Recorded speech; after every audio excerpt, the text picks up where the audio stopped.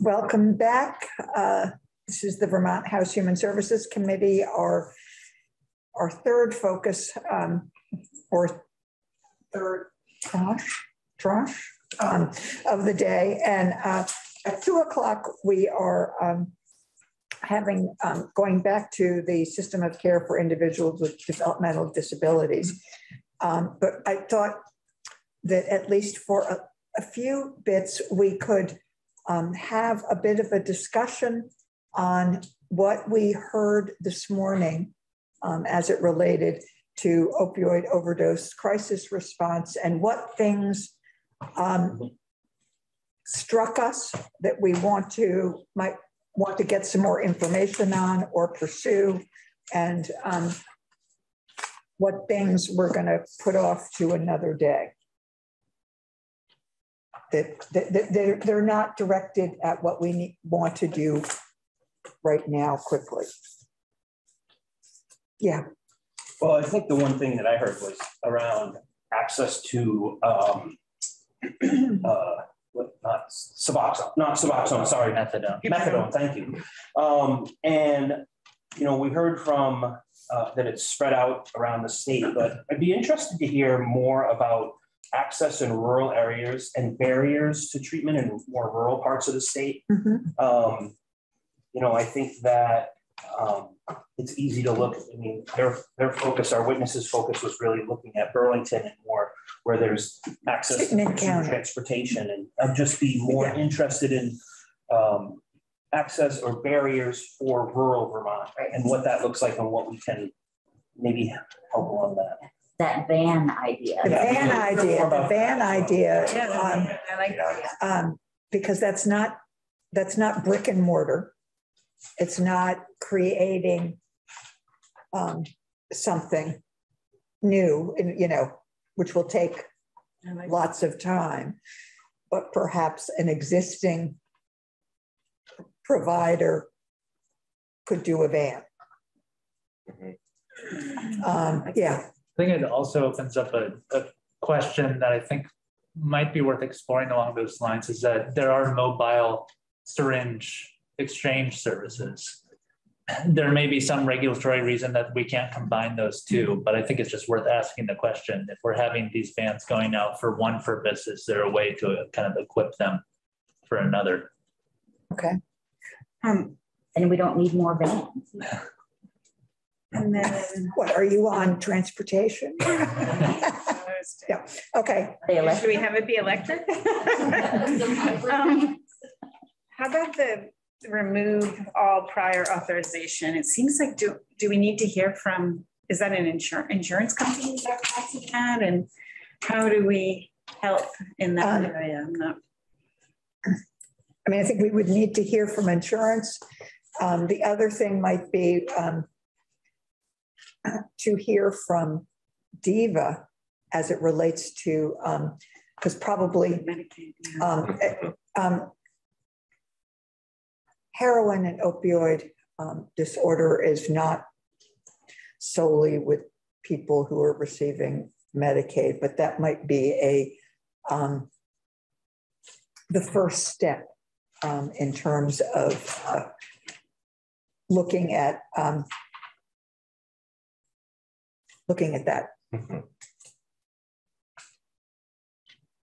Yeah. I think another one would be taking a look at the sunset on buprenorphine, removing criminal penalties. I know that part of that work was the chief prevention officer doing a bit of an analysis of how that's going. So maybe we could hear back from Ms. Hutt about that. What is the sunset? I mean, what does it have? The bill that the bill we passed, I think it's a 2-year sunset, and there was supposed to be a review. Right. And that was added in the Senate, I believe. Yes, it was added. It was not in the House passed bill. The Senate added it. And in the interest of not having a stalemate, we said, okay. So one, yeah. I also would be interested in access to treatment at hospitals. If someone goes to the ER, is there any, like, do all of the hospitals in Vermont emergency room have someone who can prescribe Suboxone immediately? And building on that, what was concerning is about the preferred provider network and how we're not currently able to add any more preferred providers to expand access. So I don't know why that is, but I think that could also tie into making sure that in ERs and hospitals across the state, we'd have easier access. Yeah. And of course, I would love to look into the legislative barriers to overdose prevention sites, not necessarily putting the funding in per se or opening one on the state level, but maybe not being a barrier to municipalities that are looking to do such a thing. Interesting. So what barrier were you looking for? Well, I think from testimony, what we heard is that there's kind of two pathways that we could go. One is saying, you can open it and we're not going to prosecute you for opening an overdose prevention site. And the other is granting municipalities the opportunity for them to decide if they would like to open an overdose prevention site. Yeah. Thank you. Yeah.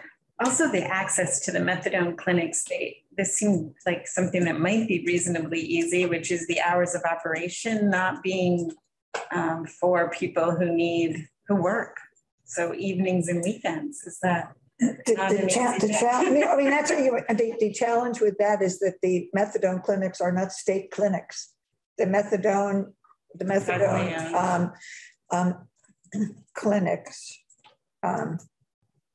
or the hubs are run by community mental health centers who we don't tell community mental health centers how many hours they need to be open or things like that. We potentially we potentially could put money in to be directed towards increasing the hours. And then someone would come to our door and say, we can't even staff the hours that we have now. So there is a part of me that doesn't want to put something into place that we can't do, that doesn't work right now. A good thing to think about later, because it is sort of amazing. Or even if they could switch their hours to hours that make sense for everyone, not just people who are available in the daytime during the week. But yeah, Goes back to that buzzword workforce, getting folks. But I think that's what Dane's fixing down in commerce. Yeah, and well, I think that comes back to the same thing that we see with a lot of workforce, just remembering that when we do Medicaid rate increases to include the preferred provider network, because that includes hubs. So if there's staffing issues at hubs, those rates are determined by Medicaid rates for the preferred provider network. I left before the end, but I heard the issue of the availability of fentanyl patches or something. Yeah, we kind of talked about Yeah, we talked about it later. Kind of went down a little bit of a rabbit hole on that. Just a little bit. I'm not sure that there's something that we can do in this bill with regard to that. There are hurdles that would need to be overcome in order to do that. I think it is something for us to continue to investigate it. So there might be language about investigating the use of fentanyl patches for, it's trying to onboard people into MAT, essentially trying to. Well, you on some level, I think the word is titrate them into it. Yeah. It's a more regulated amount of fentanyl. So then when it ends, so then they can put them onto buprenorphine and not have that overwhelming reaction. Yeah. But it's an off-label use. It's an off-label. It's an off-label use. Mm-hmm. So that's where we get into that wishy-washy. Oh, okay. Because they're for pain relief. I mean, that's what. Yeah. Right. Yeah. Right. Mm-hmm. Are we the only committee? Yes, we are the only. We are doing this. We are the only committee. I didn't know if there was. No. This is our job. Yep. How about, they also talked about the harm reduction centers and the more dollars to help in that area. Okay. Yeah. Harm reduction. Just to speak a bit, it's sort of, I think the prior authorization is sort of like, seems like something that other states are doing, a barrier that we could look into removing. I think there are so many other things that were kind of mentioned between, access to methadone and that being staffing syringe service providers, opening up the preferred provider network, like safe induction, which is the low barrier treatment. And I imagine that all of those include some investment. Yes. Some need for investment. And so maybe kind of trying to get a sense of where can that investment go the furthest right now, or where is something that's where my mind is going. Topper. Topper. I can't see you, but I see your hand. Get tired of waiting. What do you want? You have a hand up. Your hand's up. Yeah, I know. I had it up for a long while and I just turned it off. I'm listening. Oh, okay. I wasn't ignoring you? No, forget it. Okay, good. I was too busy looking at my piece of paper to look up at the screen. And so it turns out. I'll tell you what it sounds like from this end. What? Like a free-for-all. Brainstorming. When I try to get in it, I can't. So that's my problem, and I'll just listen. It sounds like a free-for-all. Yes, oh yeah, it is. It is sort of a brainstorming, like what do people get out of the testimony this morning that we might want to pursue short term? And it sounds like there's some things that aren't for today. And whether we want to, one of the things I heard them say was review the hub and spoke system. And so we're not going to review the hub and spoke system model here. Maybe put something in there to have that be, and there may be, I know that there has been some in the past, some reviews, both academic and otherwise, of the hub and spoke. Is it time for another review? But not to do the review for this, but to say, come back for next year or something. I think what he's trying to allude to is that the ideas are bouncing so fast that if you're not right here, it's hard to follow along. Oh, thank you. So in other words, maybe this is a time for us to slow down when we talk, be clear, enunciate, pronunciate, so that people online can hear. I'm right here, and it's hard for me to, you guys are going so fast. Okay, thank you. Thank you for that feedback. Of course, this is through my eyes, so you all can say, now what about this? One of the things that strikes me as intriguing and maybe can address access to treatment quickly is the concept of a mobile van.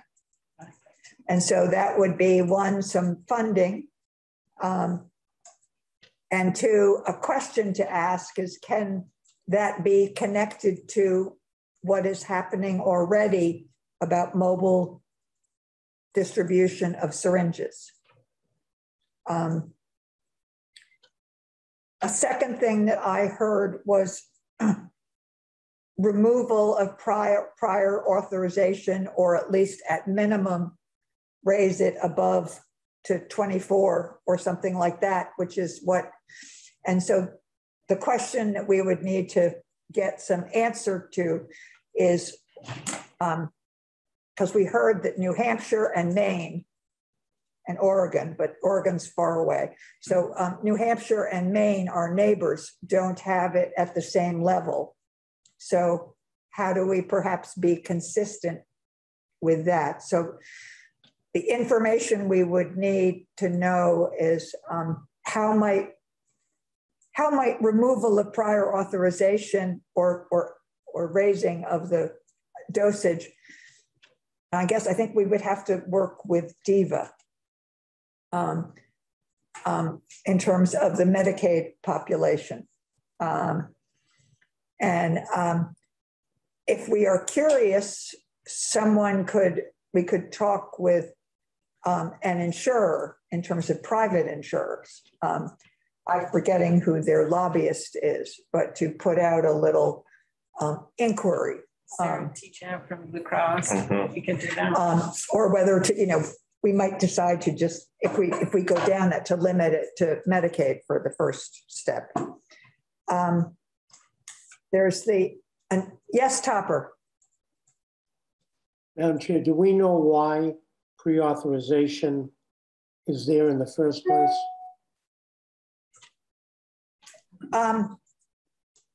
No, I think it's because it is a. Maybe we want to find out why it's there. Okay. There's a reason for it. I don't know myself what it is, but. We may actually have an answer. Okay, researcher in the room. the researcher in the room who's on, as a teacher, I go, excuse me, aren't you paying attention? I am so well that I need you to rewind. What was the very last thing Topper said? Like the last part of his sentence? Why are prior authorization? Why did they exist in the first place? I know, but he said something after that. Oh, what did you say after that, Topper? Maybe we ought to find out why it's there. Yes. I thought there was something else. Around saying we're get rid of it. It's because buprenorphine is a Schedule III narcotic as it's classified. So with any narcotics, there are typically prior authorizations, and they have it for various medications out there. And I think, and Topper, it's a question to ask DEVA when we sort of ask about how open they would be to changing the level. The first question, you're very right to ask is, why is it there in the first place?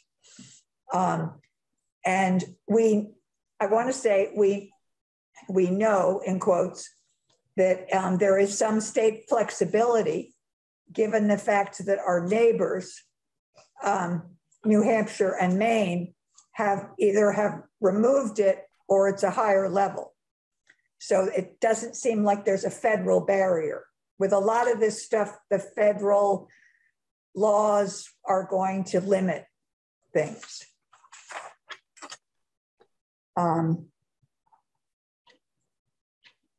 Appreciate the addition, Topper. To remove the sunset for the it was not decriminalization. We called it something different.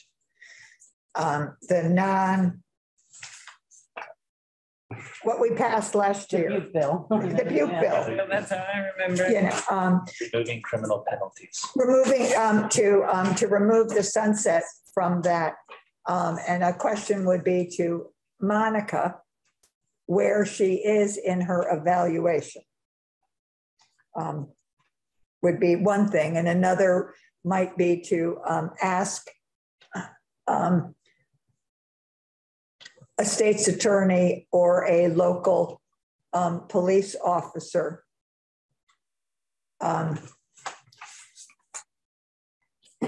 what their thoughts would be. Yeah. One of the things that really struck me that they brought up was about the need for a lot more attention placed on re-entry for people from the criminal justice system. Mm-hmm. And the reason it struck me so much is because of the significant number of deaths from the women's correctional facility last year when people were, during COVID, people were discharged or whatever the term is there. Mm-hmm. And I can't remember the exact number, but it was more than a handful of people died almost immediately from overdose as a result of, it's sad. I mean, it makes me feel sad that there was nothing on reentry for them. So the focus that they talked about on reentry, it seems very important as well. Burlington has been working on that piece just for that area. So it would be nice to be able to help the rural areas as well. When the Burlington piece that they're working on, they have beginnings. They did, I mean, I think this is a conversation we would need to have, because at the time, perhaps before this additional testimony we had, that was one of the multitude of requests that came in as it related to recovery centers. And the decision was made at the time not to separate it out. And I don't know if you want to say what was going into your reasoning, and whether then if we think about it in a different way now. Yeah, no, I mean, I'd really love to put the time into it, whether it's during this bill or I think that from what I heard, and I did speak to Thomas Dalton, who our witness today mentioned, I think there were some concerns with the fact that it would be essentially a second recovery center.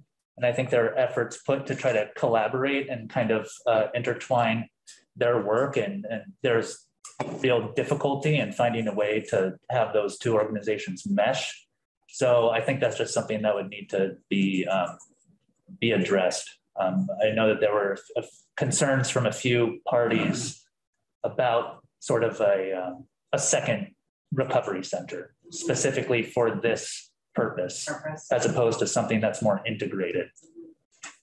I was just struck by the comment about, I know in this body, we worked actually quite hard a couple of years back to ensure that people in the correctional system had access to MAT. And then, so if you have access and then you begin MAT while you're in, and then all of a sudden you don't have, it needs to be immediate, you know, it can't be like in 24 hours or 48 hours. It needs to be immediate access to that support on the outside. You know, I feel like that's yeah, I mean, I think it's something to think about. Yeah. I'm sorry. It's like discharge planning. So when someone's leaving incarceration, what's the planning? Exactly. And I do believe that work is happening out of the Turning Point Center in Rutland as well. So some of that's happening there. Some of that's happening through the Vermont, I think it's Criminal Justice Council, whatever Thomas Dalton's organization is. So maybe to hear from both of them as far as what. Or talk to both of them, because I think that there is something unique about individuals who are coming out of a correctional center and who and their comfort level in terms of who they are interacting with, and then the comfort level of others to use the recovery centers if what they perceive is that there are lots of people who have just come out of jail. Like it or not, there is I think some hesitation or some perceptions of, if you've been in jail, what that means. That so it might be, but to talk to people, this is all. I want to be clear. What we're this testimony that we're doing will be individual conversations, you know, and that kind of thing. So to come back and get information and then have some, you know, as we then crack, you know, have something on paper, we can have people come in and take a page out of your process, which was to once the bill was developed, to send it to all the interested parties. Yes, and in thinking about this particular area, it is something we could also ask the Joint Justice Oversight Committee to add to their work plan this summer, in terms of taking, because it's a complicated process, and there's lots of layers involved with it that we probably won't have sufficient time to unravel here, but just you know, thought Okay. But so I think a to-do task is around, for lack of a better term, the Tom Dalton proposal, which was referenced by one of the witnesses today, and to have further conversation with the people who are concerned, what their concerns are. And So the Dalton recommendation was what specifically? A recovery center specific for justice involved people in recovery. Thank you. We also heard something about places for safe induction for 7 to 10 days. Are there no places like that now, or is this an so this is a new program or an expansion of a current? They're not legally allowed in Vermont. Oh, so it would be new. There are some across the country, and I think there may be some federal issues. Are there federal issues? I'm looking to you around. I do not have that answer, actually. Okay. Where's my researcher?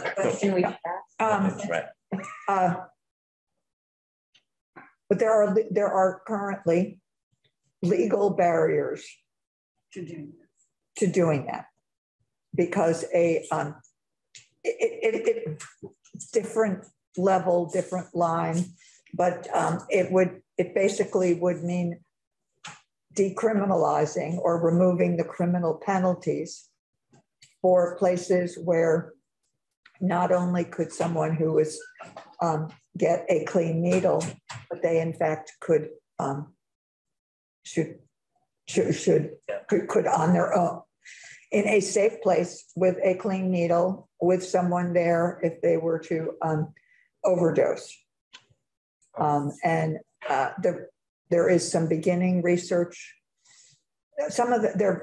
My understanding is that there's some, like lots of things, there's some things that have been happening, let's say, outside the eyes of the law, outside the formal, let's say, the formal process, and but those have been researched. And so we have some research about how effective they are. And I want to say, is it New York City? New York City has one, and I want to say somewhere in Pennsylvania or something like that. There's I want to say New Jersey or there. I think there's more than, in terms of the East Coast, there are some communities who have said, we don't want to have people dying on the street. And so bottom line, this is to prevent death, and it would be in a place where maybe, there will be people there who are respected or seem safe to the IV drug user, who may then be able to, the goal is to direct them to treatment. Those kinds of things. But so, I mean, I want to help. At a minimum, I'd like to have us have a report on it. At a maximum, is there something? I understand that Burlington wants to do it. Mm-hmm. Yeah, and that the mayor wants to do it, and that the city council wants to do it. And I don't know why they can't do it. Well, they said it was something that we had to take care of. Well, I know, but so what is the something that we have to take care of? That we would promise not to prosecute. Prosecute is one of the things. Yeah. We would have, it's either a promise that we don't prosecute them, not with someone dying there, it's because people are using drugs in the location. Didn't they also say that what if someone died there, they need to check to see if they have insurance for that? It was a great question from Carl on the piece of, well, what's the liability piece? Who's liable if someone does die? And they came back to the piece of, well, we've seen these internationally around the world, and there have been 0 reported deaths in any overdose prevention site in the world to date. So not that it can't happen, but that the liability question is still out there and one that the city is willing to grapple with. So the witnesses said that there's a couple of different options. You can instruct the Department of Health to develop rules around the development and safe use of an OPS, or we could authorize municipalities to be the decision makers with regard to the establishment of them in their boundaries. They clearly had done some thought about about what other what has happened in other places and stuff. Okay. Yeah, that's. The problem is that since we are such a litigious society, that even though people are going there for their protection, if something happened, the family of that person may go after the people running the center. So I mean, that's one of the big issues. I mean, even though the intent by all of us is to do something that's going to help these people that may OD if they weren't in that facility or whatever. Yeah, but that's a thorny issue. I mean, how do you go ahead and protect people from themselves, really, when it comes down to it? But also from the families of those people, the people that are offering the service. And there's also the question that if you were to give municipalities the ability to do that, how long would it take them to basically get through the whole process of permitting and having some sort of a, that's outside this committee, because it might take 2 years. That's why I kind of liked if all we have to do is remove the roadblocks and you are doing the thing, great. And you figure, I think the big question on it is liability. Right.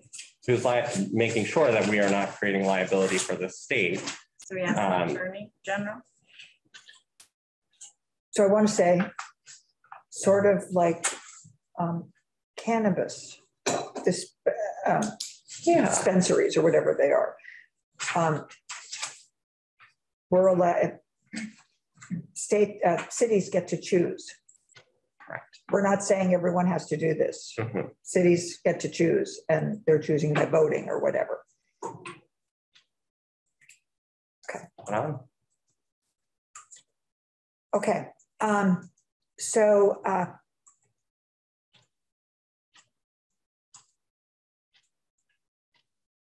who wants to, this is called divide and conquer in terms of the various questions. Dane, is there a question or two that you are most interested in doing some more conversations?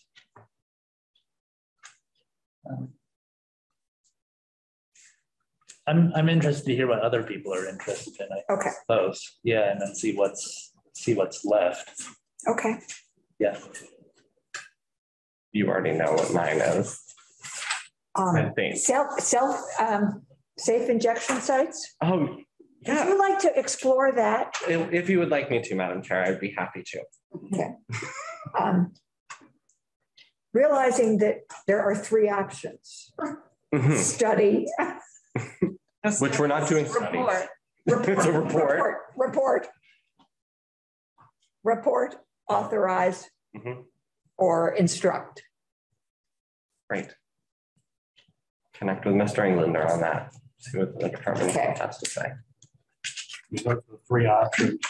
I'm saying, if we are, and the 4th option is be silent. But if we are thinking that we're hearing that this is other, I hate going international, but other countries have done it and done it successfully in the sense that they've saved lives and that it has been a path towards enter into treatment for some. But we're also hearing that there are some, now it's now being explored both above board and underground. And we have some, I understand we have some research as to their effectiveness, some academic or policy think tank kind of research. And so looking at that, if we were going to say, okay, this is something that we'll consider. Okay, sure. Option one is no, we're not even going to touch it, talk about it. Option two is we report on it. Option three might be, I mean, this is what I'm thinking of, option, and based on what they testified. Option three would be to authorize municipalities to make their own decisions, for better word. Option four is to instruct the Department of Health. Part of looking at this is they've said the legislature has to do something, and they pointed out these two options. Is there something else that we would need to do? I mean, my guess is to just say, municipalities, you can choose. Yeah, no. That may not be enough. Yeah, all right. But go ahead. I was just going to say, this is something that I've been really sort of grappling with for a couple of years now, thinking about this, as I've heard the city of Burlington, discussing it actually for a while now. And I know that we've had fellow legislators bring the concept to us before. And I feel like before I would go the step of authorizing municipalities or instructing the department to develop rules, or that I really would need to have more information about it. So I could see our bill instructing the department to prepare information or something, or to do the research, or for somebody. I feel like I need more information before I would, it's a big step. I'm just saying it's a big step. I am all over harm reduction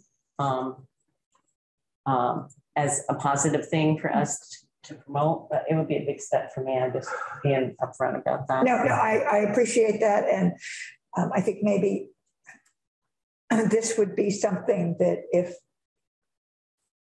it looked like we wanted to go further, that we would need to have some testimony. Yeah. And we would need to have someone who can speak about it. And also about the liability piece that Carl brought up. Yeah. I'm curious about that. But also, maybe Ms. Taylor brought up the possible federal intervention. We probably need an answer on that.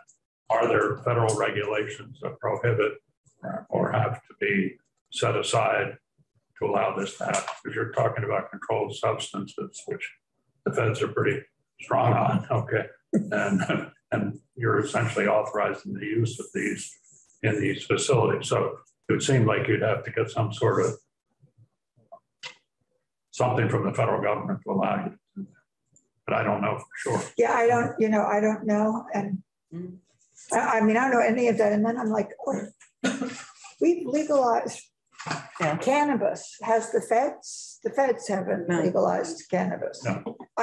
There's a whole different, I'm not equating the two, but there is, there's interesting, There's also an issue around RNs being willing, because you take a certain oath when you become is it an oath? I don't remember what it's called, but there are certain things that when you become a physician or a nurse or provider that you will do. And I think being in the center, there's some issue around their licensure. And so that I don't remember what it was, but as Teresa said, I've been looking at this and reading articles that come out and wondering how it's working. And I remember there were some of the providers were worried about working in the center, watching something that isn't legal. Like, how does that work for their license? I mean, I don't remember what that is, but we should probably know that they're supposed to do no harm. Yeah.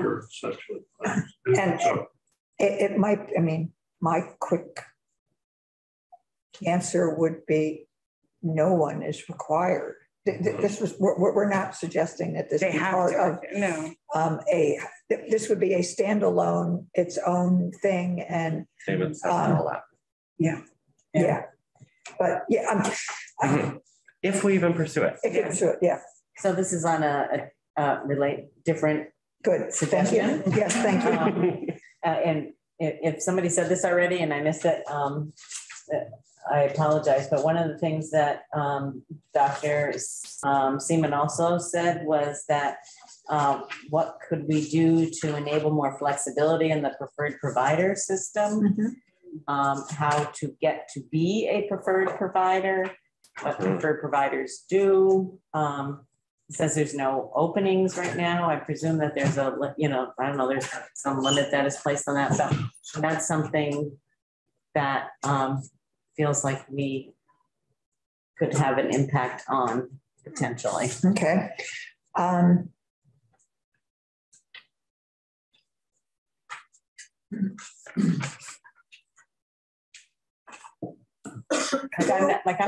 not sure even. I know that we have this thing that we call a preferred provider system, and maybe Dane knows the answer to this. I know the designated agencies are in statute. Designated agencies are in statute. Is preferred provider system in statute the way designated agencies are, or is it something that is a construct that we have outside of state law? Yeah, that's a great question. I haven't thought about seeing it in statute itself, or whether it's just part of the system. So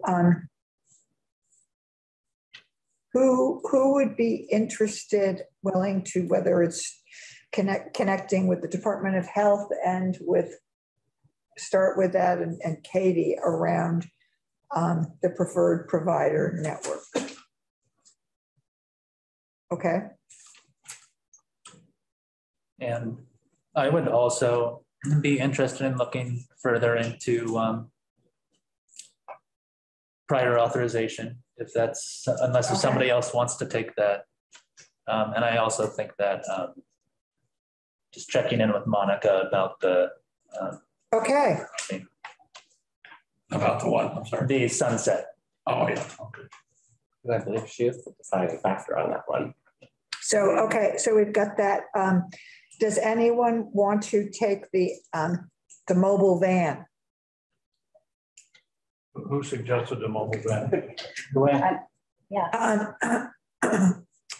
One of them, I don't know who, in talking about how to increase access to methadone. One there is to sort of look at the hub and spoke model, and do we do something different?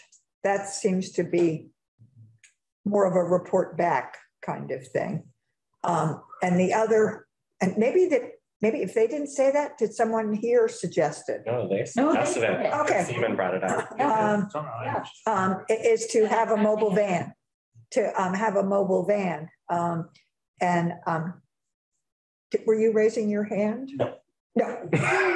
No, But he was raising, he and Kelly both raised their hands about Yeah, I'm interested in that one. Okay. I feel like in rural places, that is really potentially really helpful. So And so, I mean, I think with that, there's a little bit of one, how much would it cost? I mean, the whatever, and can they be connected to a syringe exchange services? What's the syringe exchange service van? Like That is the biggest one is Vermont Cares. They're an AIDS service organization. And I believe Safe Recovery also has one. So what becomes confusing?